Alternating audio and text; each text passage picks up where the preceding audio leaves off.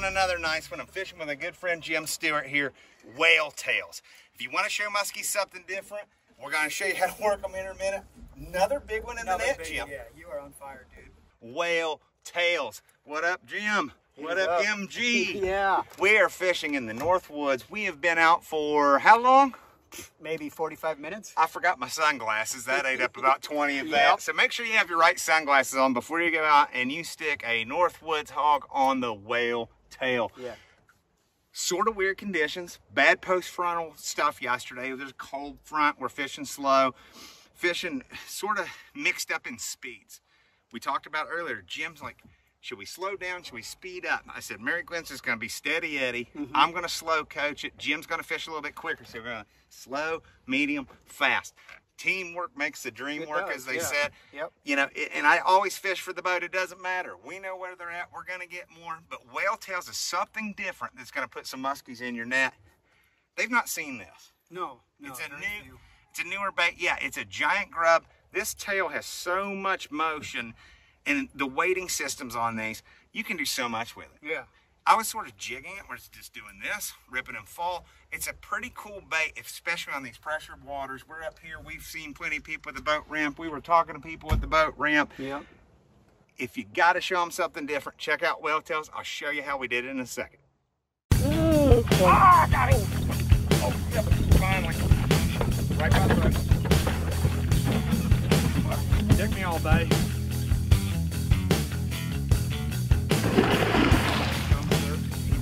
Get up here with me. We don't ever want to be under the fish, right? We're going to hold the bag and protect it.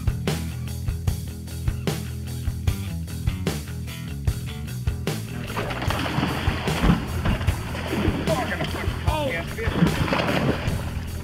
Right.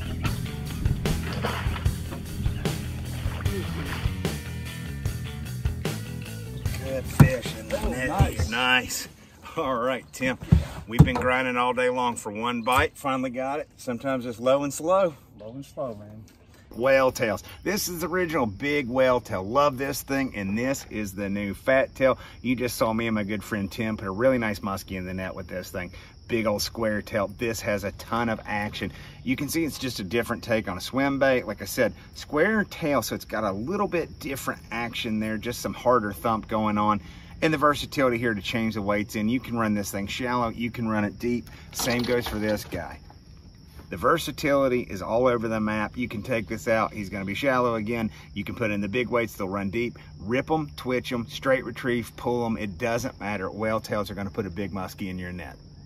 Whale tail swim baits. This monster lure has a mesmerizing, erratic tail that muskies find irresistible. It has a built-in weight system that allows you to fish at many depths and speeds, making it the most versatile jerk swim bait on the market. These cannot be worked wrong, but a pull-pause retrieve is recommended. Even straight reeling, jigging, and trolling are all proven methods of catching fish. The newest model is the fat tail, which is built on the body of the 11-inch whale tail. This has a huge paddle tail, putting out massive vibration. Like the whale tails, it has a weight system to fine-tune your speed and depth presentation. Stop and go erratic retrieves are deadly with this awesome 6-ounce new bait.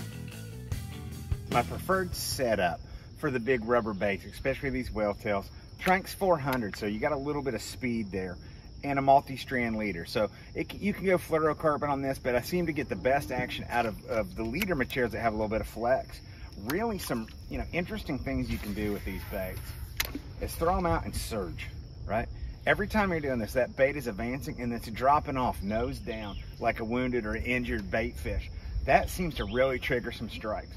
You can do the straight retrieve method like we discussed and just straight crank this guy, but it really seems to get them fired up if they're negative and neutral when you surge this bait. When it comes to ripping, they look great as well. You can drag them across, pick up the slack, drag them across, pick up the slack. Now the place you want to apply this is going to be shallow cover. So whether we have a weed edge, rocks, timber, whatever it might be, get this close to that. Get it close to your cover, get it close to structure, rip it, twitch it, pull it. They're going to hit it. Whale tails are going to put a big muskie in your net.